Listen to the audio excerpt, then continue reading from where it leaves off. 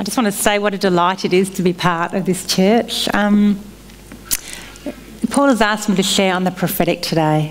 Is the sound okay? Yep. And I love the prophetic. I'm passionate about it. I've invested in it.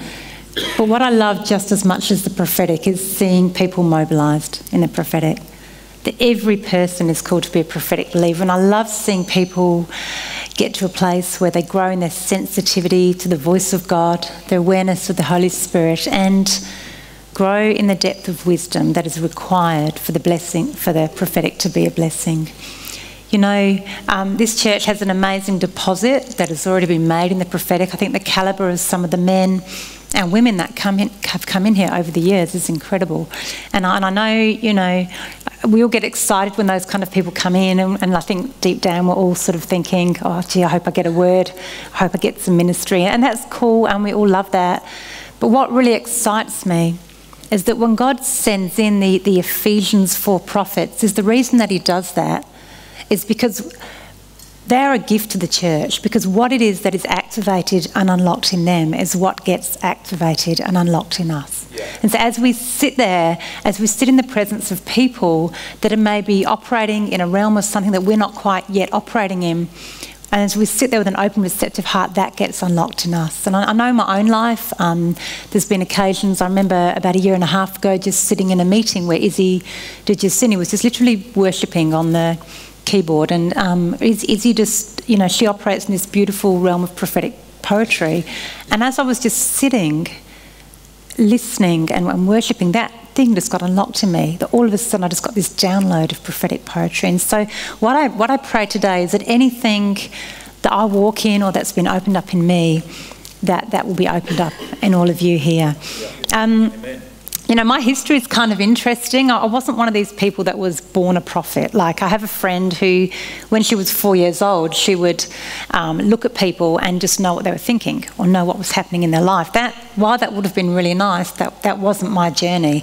I grew up in a very academic, cerebral world. I grew up in a church, a denomination that didn't believe in the Holy Spirit. It didn't believe in the devil, and it absolutely did not believe in the Holy Spirit gifts. In fact, the only way that you could be saved was by having the correct intellectual doctrine, and emotions were totally disapproved of in church, so as something that was sensationalist. So there was a total separation out of anything emotional and your faith. So that was my background for 16 years of my life. I had no grid for the prophetic or the Holy Spirit. And then at 18 years of age, I met this very handsome gentleman here. Yes. And I knew, I did. And I knew, from the day I met him, I knew that I was going to spend the rest of my life with him. You know, I think there was prophetic stuff happening in me, I just had no grid for it. And so I was a good, you know, feminist university student in those days. And so I figured, well, this is good. You know, I was in a Baptist church by then, I'd sort of moved, and I'm like, that's cool, he can come to my church half the time and I'll go with him half the time. But he's a really stubborn man. And so he's like, no, if you want to be with me, you've got to come to my church. So I'm like, really? So, yeah, you know, probably my attitude was a little bit lacking, and I was a little bit reluctant, and so I went with him to this church, and I've got to say to you, it was probably the most uncomfortable, freaky thing I've ever done, because I walked into a church where people were flowing in the Holy Spirit, and they did these weird things like speaking in tongues, and I was totally freaked out. But I went along week after week. I used to hold his hand and sort of hide behind him from all these scary people. And over time, God started to show me that there was a realm that was deeper than the realm of logic and reason. Yeah, very good. And over the years, I started to let some of my walls down towards the Holy Spirit, started to have some encounters with the Holy Spirit. And then one day, years later, I remember Steve and I came out to a church out north with a man named Alan Dunford, and many of you may know him. He passed away recently, but he was a very respected leader in this city, and he was a credible, respected prophetic voice. And I had never had a prophetic word in my life. And so we had lunch with Alan, and he drew me aside after lunch, and he said, Ilona, I want you to know that there's a prophetic calling on your life. And he said, it's such that you'll be in meetings, and the meetings will be here, and what you bring will take the meeting to here. And I've got to say, it was a real surprise for me. I didn't actually know what the prophetic was, and it wasn't even on the radar that I would be prophetic. In fact, I actually remember, I don't know if any of you did, you know in the 90s they had those gift quizzes, like what's your spiritual gift? Did any of you do those? Well, we did one of those and I actually got 0 for the prophetic. Like that was my lowest. And I'm really glad because that's that weird thing that those weird people do. And so Alan said this word to me and, you know, it made no sense to my head at all, but there was something that connected with my heart. There was an invitation there from God to go on a journey with him. And I was very, very intentional about pursuing that. See, the thing about the prophetic is it's not just a gift, it's a lifestyle. Correct. And it's a culture that you get to cultivate in your life. But you need to be really intentional about it. It's not just going to drop out of the sky and fall in your lap. Well, you know, there's probably a handful of people that are like that, but in my experience and for most people I know, it's something that you need to be very, very intentional about cultivating. And so I went after it really intentionally. You're going to hear that word a lot today because it's really important. And I didn't know anything about it. I didn't know how to be prophetic or how to do it. So when people came into town, anyone I knew that had any kind of prophetic gift, I would get with them and say, have coffee with me and what is this thing? How do I do it? I got hold of every book that I could possibly get hold of. I read James Goll and Graham Cook and Chris Vallotton and I got hold of messages and I listened to them. I did an internet online mentoring thing. You know, I'm just like, God, how do I learn about this thing? And I started to practice. You know, the first time I ever got a prophetic word was in music practice and I was so scared. It took me 4 weeks to give the word. And I practiced in music practice and I practiced on the unsaved and I made a whole lot of mistakes, but I started to learn and I started to grow. And I often laugh because so my journey is like I've gone from one extreme to another. I've gone from being totally closed to all of this to so passionate about the prophetic. And I believe that one of the reasons for that journey is that I think one of the calls on my life is actually to mobilise people from wherever it is that you are now, whether you've never really felt like you sense God or whether you feel like you operate in amazing revelatory realms. I just feel that part of what God wants me to do is just help something get mobilised for the more that God has for every single person here and for this church. You know, the reason that I love the prophetic is because what the prophetic does is it reveals the heart of the Father. I love, Graham Cook has this definition and it's simply this, that prophecy is God communicating his heart to his people. And if you remember one thing about the prophetic today, I want you to remember that if you're prophetic, you get to reveal the Father to people. You see, the prophetic is not just about getting information. I mean, it's really impressive if I tell you what you had for dinner last night or what your mother's middle name is or what colour socks you're wearing. And I definitely, don't get me wrong, I want to steward the gift so that we can be so accurate in the prophetic. But that is just information, and psychics can do that by tapping into the occult power. Yep. That is information and it doesn't change lives. Being prophetic means that we get to reveal God to people. We get to show people how God sees them and we get to reveal the destiny that God has assigned for them to walk in, so they get to grow into that. You know, I don't know about you, but when I look at things from my natural eyes, I tend to see things through lenses of limitation. I can see myself, and I'm aware of all of you. I'm pretty aware of my own areas where I'm a bit broken. I'm pretty aware of my own shortcomings and faults. And probably if I hang around you long enough, I'm going to be aware of yours. And the thing that I love about God is that he sees something really different. And God showed me this picture of looking, just when I was preparing, he said, it's like he looks at people, and I saw the silhouette, and the silhouette just had all the dirt around. And what God was looking at was this glowing light inside. And I said, God, what is that? And he said, that's what I see. I said, that is who I created you to be. That is who I have called you to be. And when God speaks to us, he actually speaks to that potential. He said, this is who you really are. And he calls your true identity to the fore. And that, being prophetic, means that we get to see what it is that God is seeing, and we get to speak from that place. That's what Alan did with me. He saw something that I wasn't even aware of, but he saw exactly what God had placed in me. And the minute he spoke it, it released something and activated in my life. prophecy brings a revelation of the destiny that is assigned to us by God.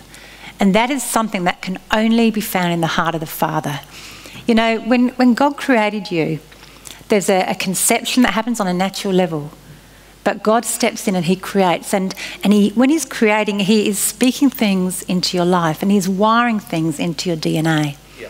And what the prophetic does is it goes and finds those things, that God, the words that God spoke over you when he was creating you, and he whispers those things that God has already placed into your heart and into your DNA. And the reason that there is such a powerful resonance with the prophetic is you're actually speaking the things, the dreams and the giftings and the desires that God has already placed into your life in seed form. And that is why the prophetic is so powerful. You know, that's what happened with Gideon. Gideon had no clue who he was. He's just sitting there, you know, doing the insignificant thing, hiding away in the winepress.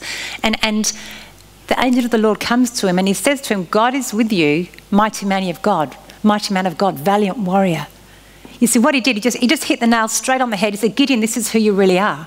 Yeah. And it didn't take a lot of time. There was a little bit of dialogue, but immediately there's something in Gideon, because Gideon actually, something shifted in him, and he rose up and something shifted and he actually saved a nation because he realised who he really was. I remember praying for a girl a few years ago. She came for some ministry, and as I was ministering to her, I could just see she was just covered in shame. And I knew something of her life. It hadn't been the cleanest of lifestyles. And I just said to her, this is the word that God is speaking over your life. And the word is purity. And I said, the word that God is using to define your life is purity. You see, and something shifted for her in that moment, because her whole life changed. Because she remembered who she was. And I want to ask you today, who does God say you are? Do you know what God is speaking over your life? If you do, hold on to it. Hold it in front of your eyes. If you don't know, you need to go and find out. The lives of prophetic people look different because we're wearing different lenses. We're not looking at natural situations with natural eyes, but we're living with a revelation that comes from heaven, and that gives us a different perspective. Yeah. You know, the prophetic has the power to unlock people's hearts. I was the world's worst evangelist. I really wanted to do it. Like, I felt like I'm a believer. I want to share Jesus with people. So I went and learned the Romans Road, and I learned all the 5 things you're meant to tell people to get them saved, like the creation, then you get separated, then the cross brings it back together.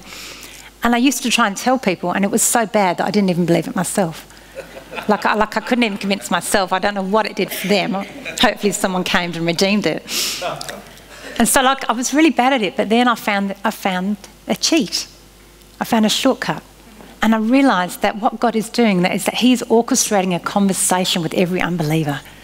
And he knows exactly what they need at this moment in time to bring them to reveal the next step of himself. And so it's so cool once I realise that I just get to say, okay, Father, where are we now? What is the thing that is going to open this person's life up to you? And I was coming on a plane trip home from Brisbane, and I was sitting next to a lady, and I'm like, God, can you show me something for her, you know?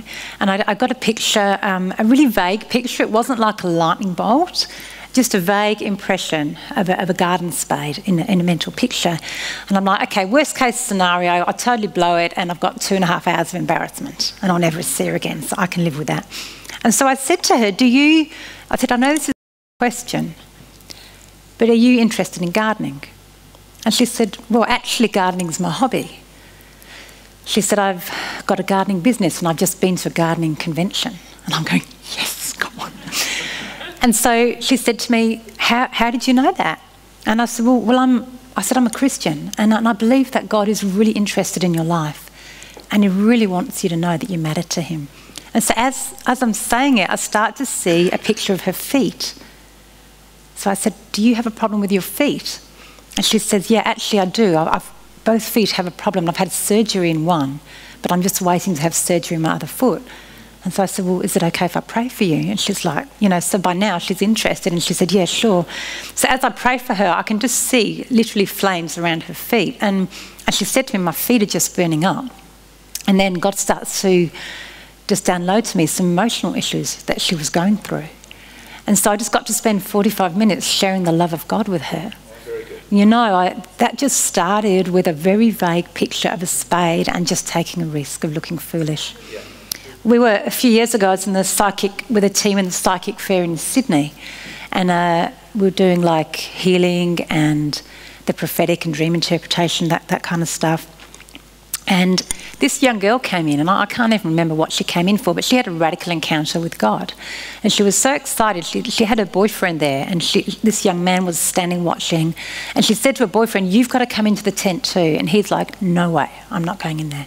And she kept pushing and pressuring him until he came in and sat down in front of us. And I looked at him, and he was sweating, and he was shaking.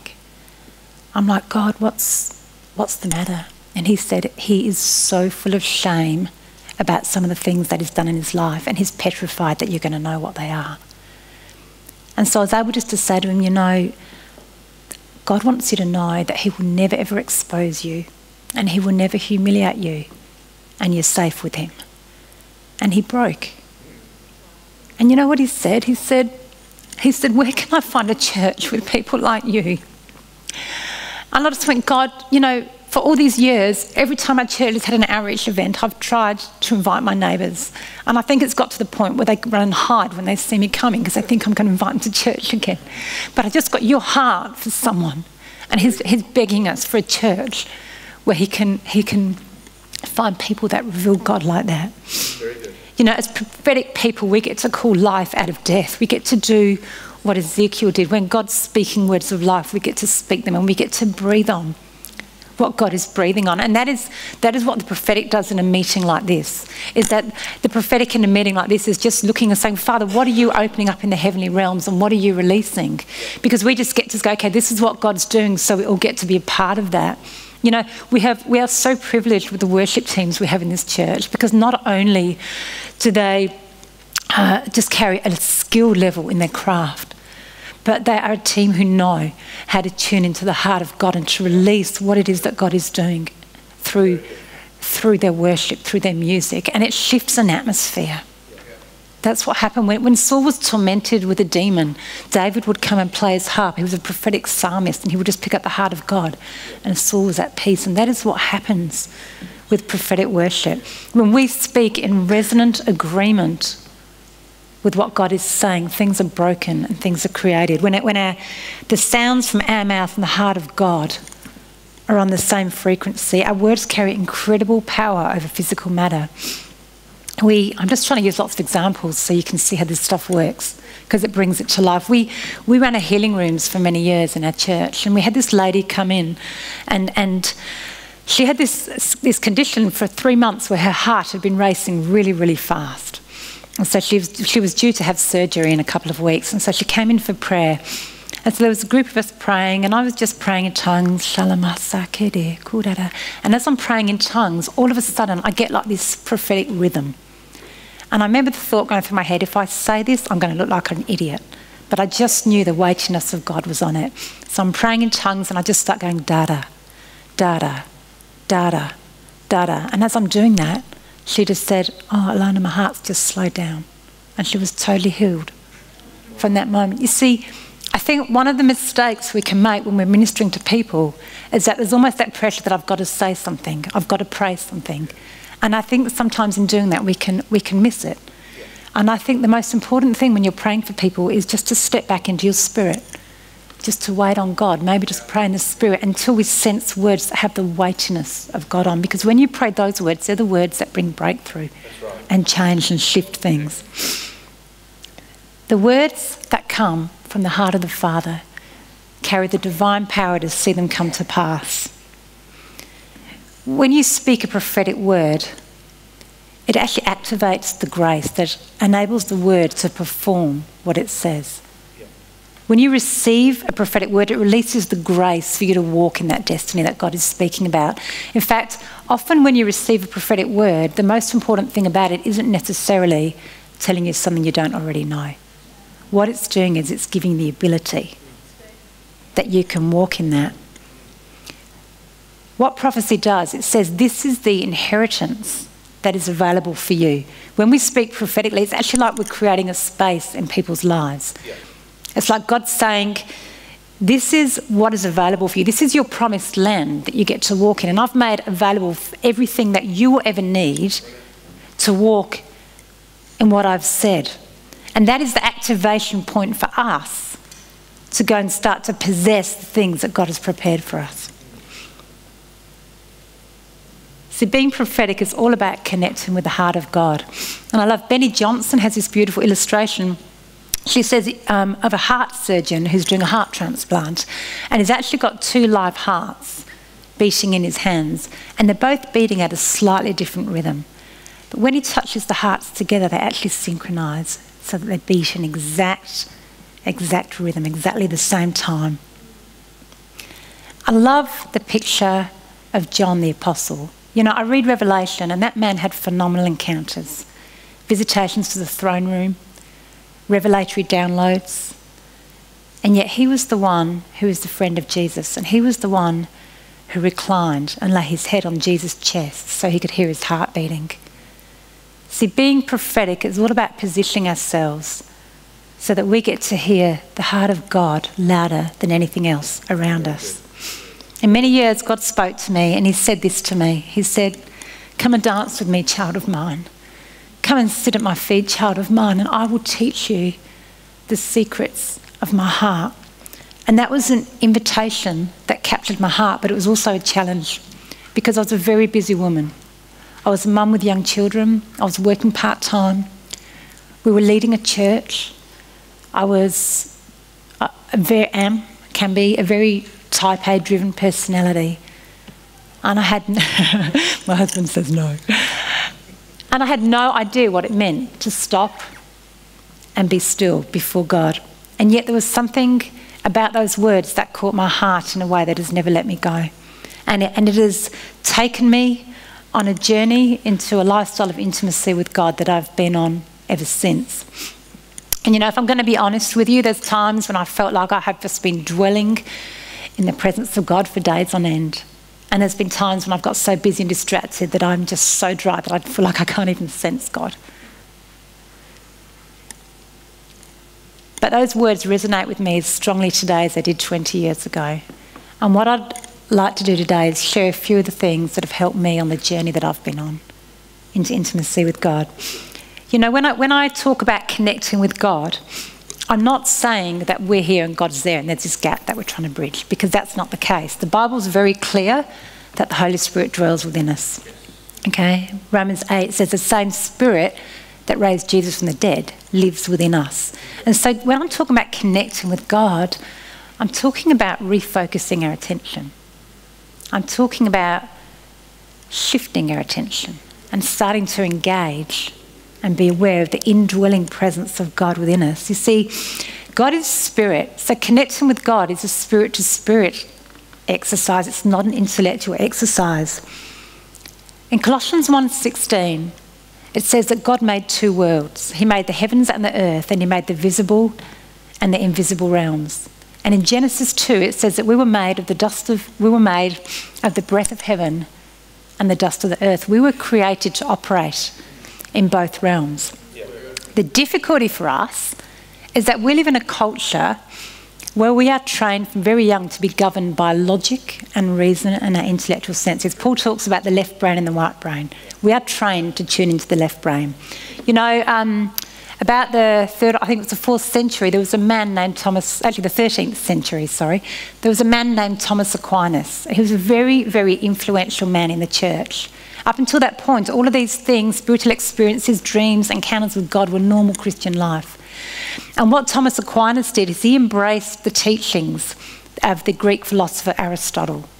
And what those teachings say is that anything that you cannot understand and explain through logic and intellect and reasoning has to be disregarded.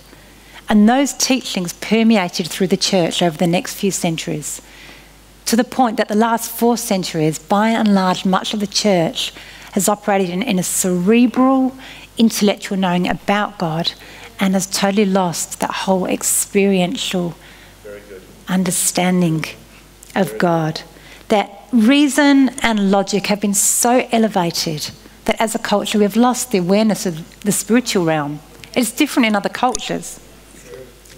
We see well with our natural eyes, but we haven't necessarily developed the ability to see with our spiritual eyes into the spiritual realm. You know, God is communing with us all the time. That's not the issue.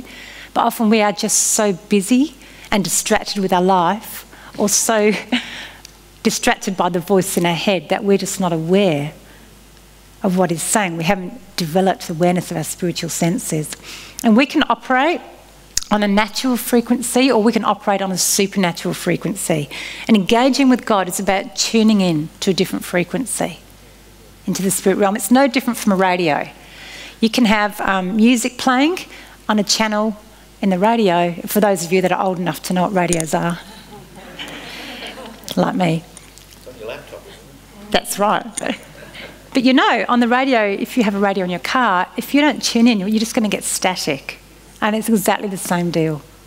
Okay? The whole thing of spiritual awareness is about learning to tune in. It's not a question of whether God is speaking or if it's present, it's about shifting our focus.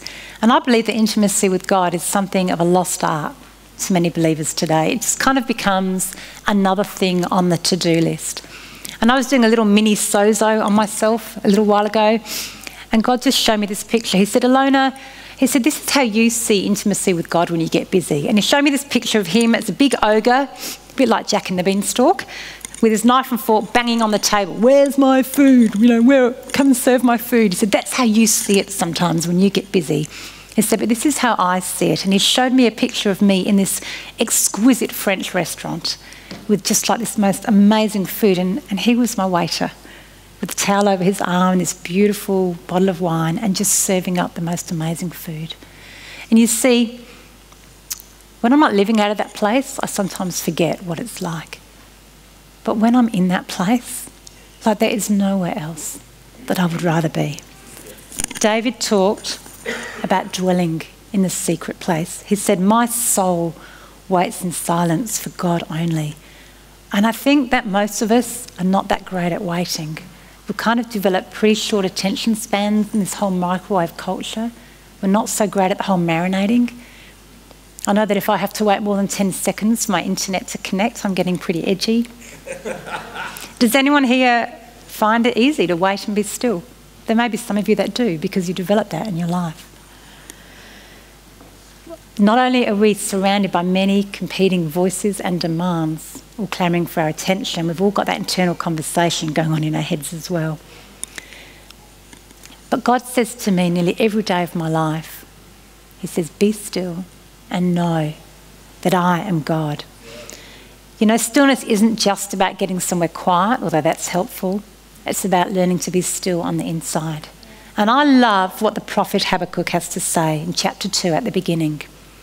And I've taken this for my life. And he says, I will stand at my watch, and I will station myself on the tower, and I will look to see what he will say to me. That word stand, I will stand at my watch, means to abide, to dwell, to be present, to remain. Habakkuk did two things. The first thing that he did is he actually made space in his life. He had a place where he went to, where he could actually get away from all the other things and just be alone with God and quiet himself. And I remember a few years ago, Steve and I were in a very busy time of ministry, and we actually went away for 5 days to the Grampians. And we got this beautiful little romantic cottage, and all we did is we just walked and we ate dinner and we just spent time together. And I remember by about day 3, we hadn't got the children, we hadn't got our phones, we hadn't got all the distractions. By about day 3, I suddenly was so much more aware of what was happening for Steve, of what he was thinking, how he was feeling. I was just picking up all the subtle cues that I'd been missing in the busyness of life. And you see, that's what waiting on God is like. It's actually giving ourselves time and space to be in communion with him. And I want to say this, it requires discipline and it requires intention to shut the door on all the other things that are shouting at us in life. I actually think it's one of the most violent things you'll ever do in your life, is to wrestle down all those things in your diary and all those demands to consistently carve out space to be with God. And I've heard the phrase used, the battle for intimacy, and I understand that phrase because it's not a battle from God's perspective. He's not distant or difficult to connect with. But you see, the enemy is not silly. And I find in my life it's not bad things that keep me distracted from God. It's actually good things. It's all the good things.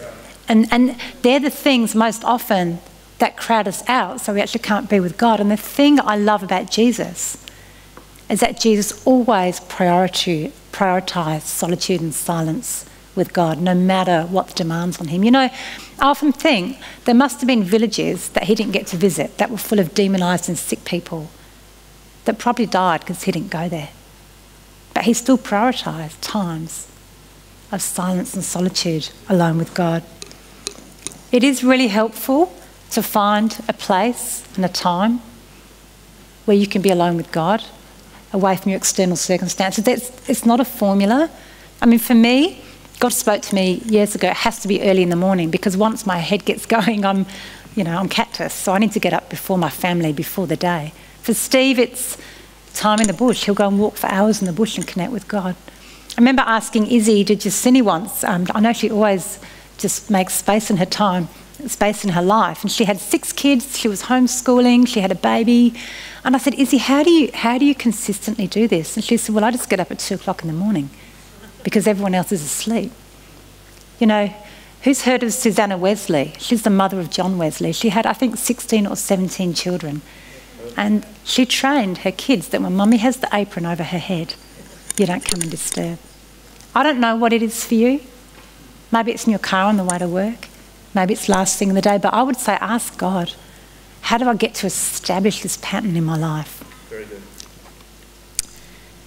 The second thing that Habakkuk did is that he stilled himself before the Lord so that he could look and see. So he knew how to refocus. He knew how to tune into the realm of the Spirit so that his spiritual senses were switched on and alert.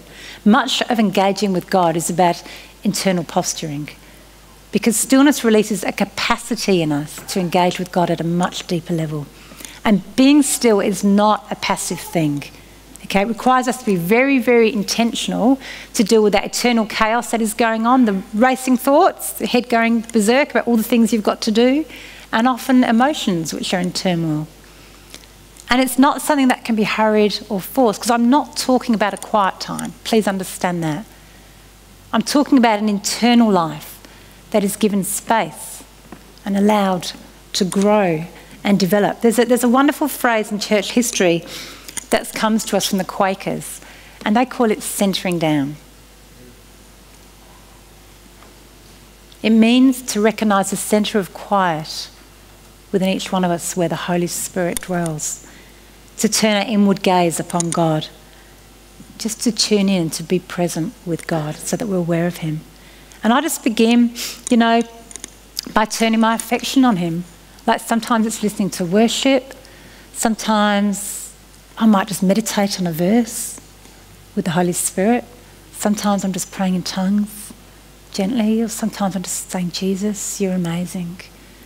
Jesus, you're amazing. Jesus, I love you. You're incredible. And I'm just focusing on the indwelling presence. And it takes time and it takes practice to learn to quiet our minds. When I first began, it was really difficult. It would be something like this: Jesus, you're amazing. Jesus, you're amazing. Oh my goodness, I forgot to get the meat out of the freezer for dinner. Oh my goodness, I better go to the shops, and what do I need? Oh no, I've got to... sorry. Jesus, I love you. Jesus, you're amazing. Oh, I really feel like a cup of tea. What does Facebook say? Okay? Our minds are so used to having their own way that it takes time to bring them under discipline. And you know what else I find is, the more I spend time in that place and get accustomed to dwelling there, it gets really easy. And then I'll get really busy and distracted. And all of a sudden I find it difficult again. And God actually said to me, he said, it's like when you get all focused on these other things, it's almost like a crust develops. You build a crust over that inner place. And I find, just being real, because I don't want you to get discouraged. I find when I go, no, I'm just resetting the clock, I'm coming back to that place, it might take me a few days to get back to that place where I easily sense him again. okay? But as you intentionally focus on him, you become aware of a listening stillness. And there's a point where all of a sudden, it's like something deep inside has been awakened. And you become more aware of the gentle movements of God, of the spiritual realm, and you sense God, and that awareness is greater. The awareness of the spiritual realm becomes greater than the awareness of what else is happening. And that is what John talked about in Revelation 1 when he said, I was in the Spirit. Yeah, good. It's talking about I'm in that place where I'm so tuned into God. I'm so tuned into the Spirit that I'm not even aware of what's going on around because I'm totally focused, I'm totally engaged with God. And that is the place where we start to become aware from thoughts that come from the heart of God. That is the place where we start to get pictures and visions that come from God and revelatory downloads and insights and light bulb moments, and where we have those encounters with God. I remember once just being in that place with God, and all of a sudden it was just like I was standing on the top of a mountain. I could actually feel the cold breeze, the clear air. They are the moments. They are the moments with God. You see, often what happens is we can miss the voice of God because it's so simple. God communicates spirit to spirit, but he uses the vehicles of our mind and our body and emotions creatively to speak to us. And we can miss that if we're not looking for it, because that's what happened to Samuel. He was a prophet in the Old Testament, but as a child he heard the audible voice of God and he missed it. He didn't recognise it was God. He thought it was Eli the priest. And it wasn't until Eli spoke to him that he realised. And so what happens is very often we're sensing God and we're not recognising what we are sensing. And so it's really, really important in this place to start notice what you are sensing, that you find out how you are wired and how you sense the spiritual realm, because that is going to be different for every single one of you. I remember early on in the piece, I had been praying for someone for about 3 months to get healed. And I was just in this place with God, and all of a sudden I had this picture in my mind of the person wrapped up in green yarn. And to be very honest, I did not know whether it was my own mind or whether it was God showing me something. And I went, well, God, you're kind. You're not going to be mad with me if I have a go and I get it wrong.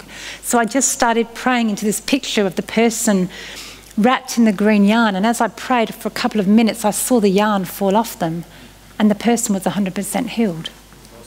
And you see, so I learned something that day. I realised, wow, that was God. That wasn't me. I learned that when I'm ministering to people, if I start to have the sensation that my head is spinning, not spinning, but spinning inside, that they've been involved in witchcraft, you see. And I've learned that God showed me that, because then it makes it very, very easy for me to know how to minister to them and for them to get set free. You know, I remember being in a cafe one day with some friends in Mount Gambier, and I'd asked God that morning, I said, God, I want you to show me something for the waitress who serves us. And I was asking for names at that point. I wanted God to give me names. And so this waitress was serving us, and I said, God, what's her name? And in my head, I got this name, Teresa. And so I was going to ask her, and I was just sitting waiting with the presence of God, and all of a sudden I get this name that rises from deep down with the peace of God on it, and the name was Amanda. And it felt really different. And when she came back, we asked her what her name was, and it was Mandy. And so, see, I learned something that day, because I learned what it felt like when God spoke to me, that it came out of the depths of my being, and it was different from the other name that I'd heard. So I started to understand what the difference was. I started to recognise. I work as a counsellor, and I've realised that when I'm sitting with people, as I start to see things in my mind and feel things, that God's allowing me to see and feel what they feel, so I know what they need in that minute. I start to ask questions. I remember, you know, the other thing that happens is sometimes other people help confirm for us what God is doing. I remember being in a meeting and Jason Brooke was there, and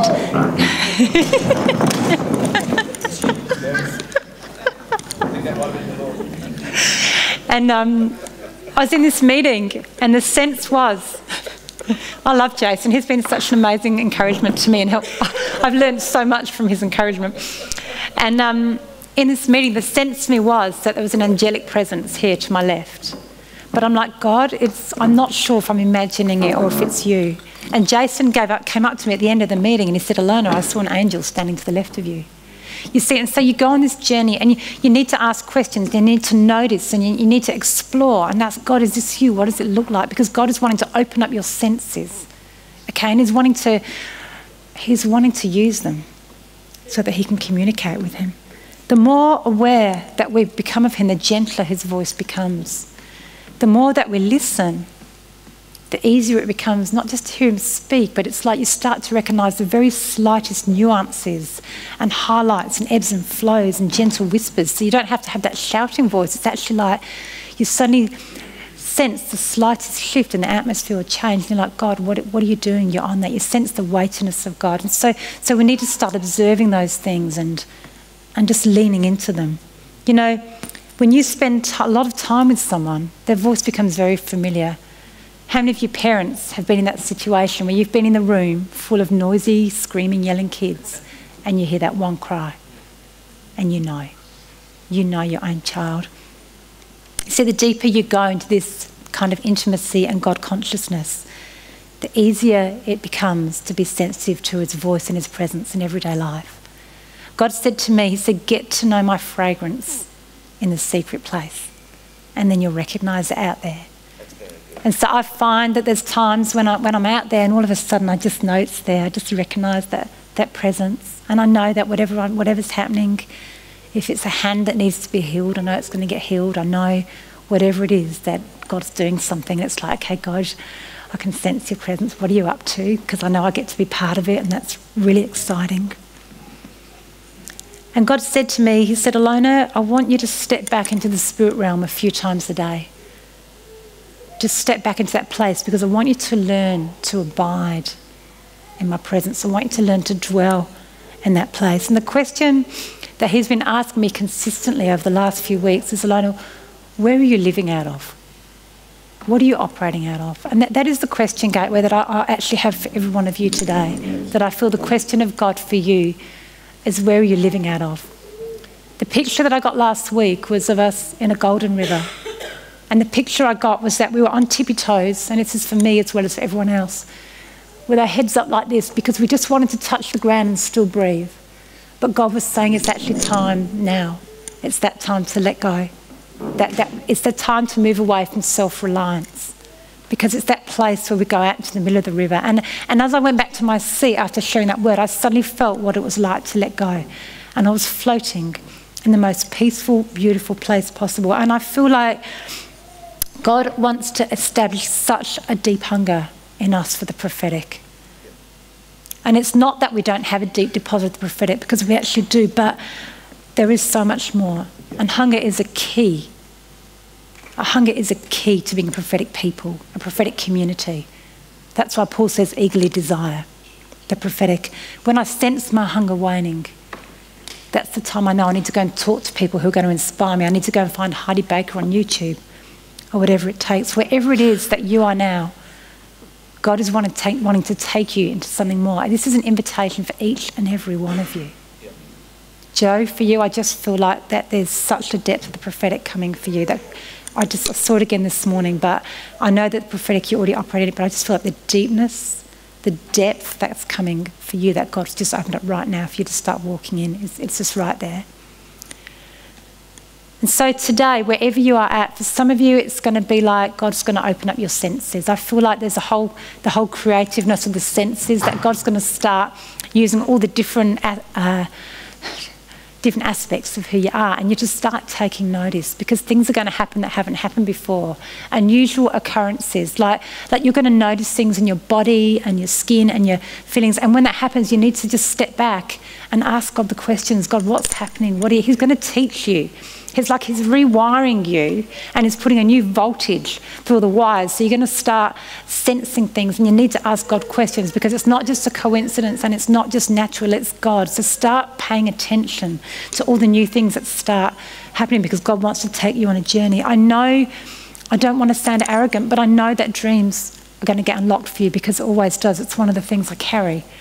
And so for some of you, you haven't really dreamt before, but dreams are going to start unlocking. You're going to start dreaming, and it's not going to make sense. Because the thing about dreams is They're symbolic, and they're mystery, and they're an invitation deeper into relationship with God. And that's a whole other message on how do we understand, interpret dreams. But the dream realm is going to unlock for you. And I want to say to you, even though it won't make sense, it's God. And there's a journey for you to go on. And then the revelatory realms are going to open up more. There's been such a deep deposit in this church that God wants to bring a return on.